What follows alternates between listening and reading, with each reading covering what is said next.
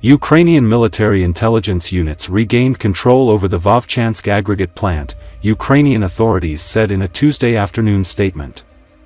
Fighters of the GUR MOU carried out a systematic sweep of the plant's buildings, constantly engaging in contact battles with the enemy in densely built-up conditions.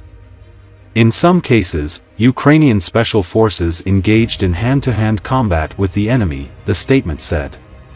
According to the statement, after securing all 30 buildings of the factory and capturing prisoners, GUR passed the territory to the armed forces of Ukraine. The premises of the Vovchansk Aggregate Plant served as a stronghold for Russian troops fighting in the area.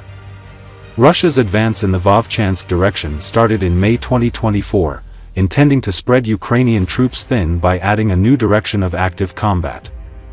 The advance stalled once Russian troops advanced 5 to 10 kilometers deep into Ukrainian territories, but the combat never stopped.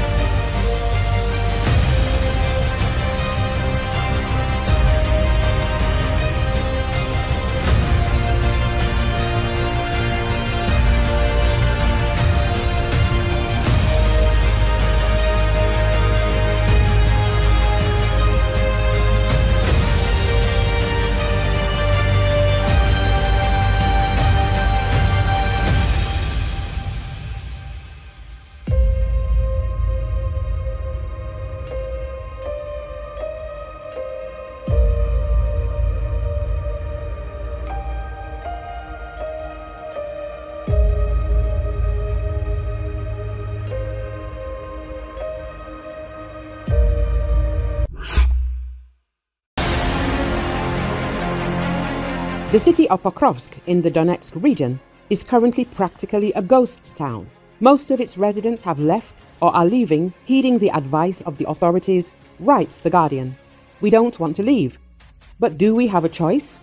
The explosions are getting stronger every day. They are louder and more frequent. I don't have a specific plan. I'll try to find a job somewhere. We hoped until the very end that everything would be fine, said local resident Valeria Panashchuk. There is no gas in the city. Electricity is still working. The railway station closed last week, as did most businesses and the central hospital. The publication writes, enemy aircraft destroyed bridges in and around Pokrovsk, including the highway connecting the city with the neighboring city of Mirnograd. The publication says, it is noted that out of a population of 50,000, about 18,000 remain in the city. Many of those who remained say they do not have money to rent an apartment in expensive cities such as Pavlograd or Dnipro. Others are stuck due to disability, and some are even waiting for Russian troops. Soldier Alexander from Mirnorad, who fights as part of the National Guard of Ukraine, described such people as follows. They watch Russian television. They are not very successful. They drink beer, smoke cigarettes, and say that the state should give them money. Since they do not get this from Ukraine, they want Russia. Volunteer Ara Karapetyan from Vovchansk believes that the Russian offensive will continue, more towns and villages will be destroyed, and more civilians will be forced to flee. Putin is crazy. He will not stop at one region. He wants to take over all of Ukraine. This is why we must destroy him. This is a war between good and evil. They want to kill people.